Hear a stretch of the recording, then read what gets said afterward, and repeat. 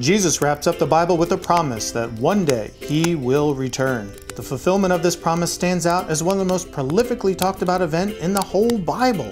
Nearly 500 prophecies in the Old Testament and 1 out of 25 verses in the New Testament concern Jesus' second coming. There are so many verses about this topic, it's enough to make one's head spin. But when you start reading all these verses about Jesus' return, you'll notice something very peculiar. They appear to tell two very different stories. It's as if these verses could be divided into two camps. Let's title the first column Rapture, after 1 Thessalonians 4:17's use of the Latin word rapio, which means to catch up, to snatch away, or to take out. And let's also thin the list out a little to concentrate on the most descriptive passages. What does this mean then? Is the rapture and second coming the same event? To answer this question, let's look at 20 ways in which the rapture and the second coming verses differ. Jesus appears in the sky and then ascends up to heaven. Jesus appears in the sky and then descends down to the earth. Jesus gathers those who are saved, called the church, from the earth. Jesus gathers those who are saved, called the church, from heaven. Jesus leaves behind those on the earth who are not saved, the unrighteous, to begin enduring the wrath of God. Jesus returns and confronts those on the earth who are not saved, the unrighteous, to finish enduring the wrath of God. The resurrected church meets Jesus up in the clouds. Mortal believers, called the tribulation saints, meet Jesus down on the earth. The destination of the church is heaven.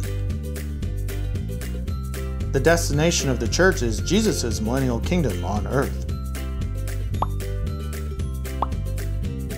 Only the church, not the unrighteous, will see Jesus. Every eye, both church and unrighteous alike, will see Jesus. The rapture takes place as fast as a blink of an eye.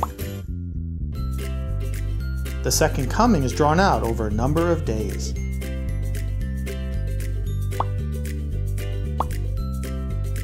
The church instantly obtains glorified bodies which last forever before Christ's millennial kingdom is instituted. Tribulation saints remain in their same earthly bodies and await their glorified bodies at the end of Christ's millennial kingdom. The church is gathered to receive their rewards, while the unrighteous are left behind to face their punishment.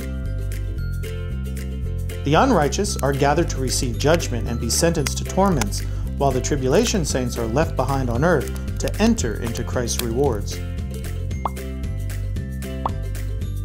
Jesus appears as a bridegroom, ready to receive his bride, the church.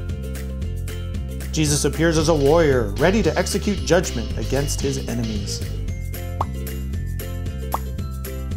Jesus appears as a deliverer, rescuing spiritual refugees. Jesus returns as king, installing subjects to rule over his kingdom.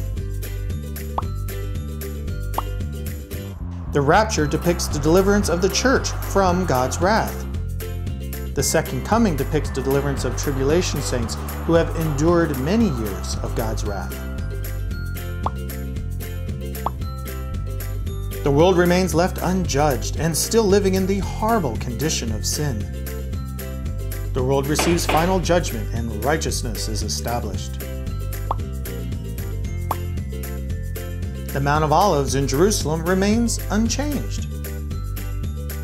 The impact of Jesus landing on the earth splits the Mount of Olives in two, forming a whole new valley.